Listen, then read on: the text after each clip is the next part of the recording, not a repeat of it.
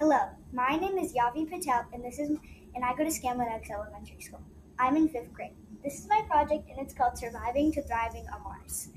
In my project, I try to show how Maslow's hierarchy of needs relates to surviving on Mars.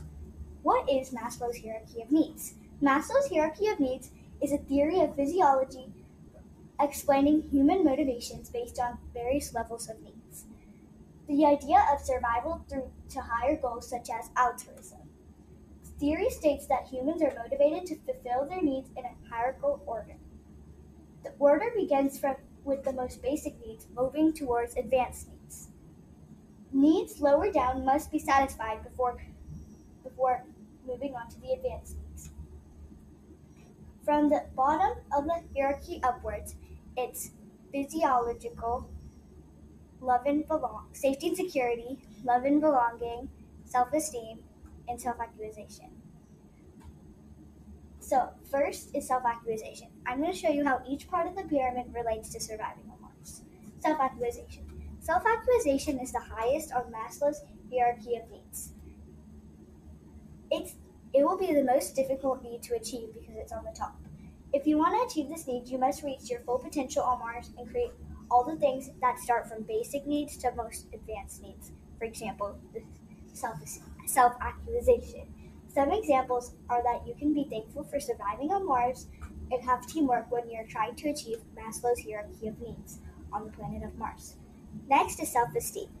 Self-esteem is split into two categories, aesthetic and cognitive. You may or may not be able to achieve aesthetic because it's about beautifying one's lives.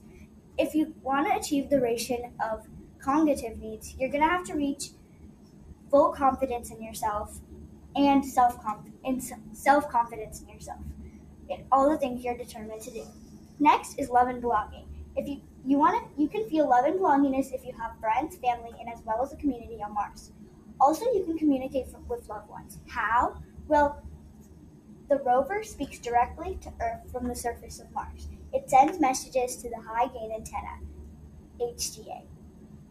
The HGA can send a beam of information in a specific direction. Also, it's steerable, so the antenna can move to point towards any other antenna on Earth. Next is safety and security. You'll be safe on Mars if you create a home that will be willing to survive. You must use a material that will not allow any natural disasters such as meteor strikes through the thin atmosphere and dust storms that politically can clog everything up. To protect themselves from some of the listed conditions, you can build an ice-insulated igloo or live underground. To protect yourself from going outside, you can get a spacesuit from Earth. Usually, spacesuits are about $250 million. Also, you can install cameras inside and outside of your home so you can stay secure. Next is physiological needs. Humans will need self-sustaining water, food, and oxygen to survive on Mars. Extracting water locked up in ice will be crucial, but the recent discovery of flowing water on Mars may not be too difficult. If the colony is a scale between a few people and may not be to also need to maximize the use of local resupply on Earth. For example, by recycling water and oxygen and being adapted to be able to use any water found on Mars, whatever form it's in. Those are all the parts. Next is human colonization. This is how all the things come together, and it's kind of like a summary. There are many reasons humans can colonize on Mars. Robots can provide water and food. They can also invent a type of car that can survive on Mars. They can also create a community and bring oxygen suits from Earth so they can breathe well when they're not in shelter. Also, if there's any problem on Mars, if people want to communicate from Mars to Earth, they can bring a device, one of the devices, called the NASA Deep Space Network, DSN. Some difficult things in the population of Mars would have to face the freezing cold temperatures, negative 100 degrees Fahrenheit, dust storms, important levels of radiation, toxic soil, low gravity, and zero oxygen.